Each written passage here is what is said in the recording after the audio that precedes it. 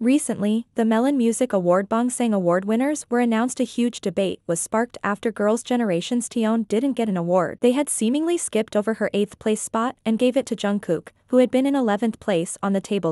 When the results were shared online, netizens shared their thoughts, with some confused and others sharing that it isn't the first time Taeyeon has been snubbed by the MMAs. One of netizens said they should have given it out according to the grades, but they took out 8th place and put in 11th place. Melon Awards is ridiculous. International K-pop fans also have called out Melon, accusing the platform of misogyny by allegedly removing female artists from top positions on charts and replacing them with male artists. Fans also noted that while people often accuse SM Entertainment and Kakao of manipulating awards, HYBE is also being called out, with claims that they may have bought awards for Jungkook to secure his wins.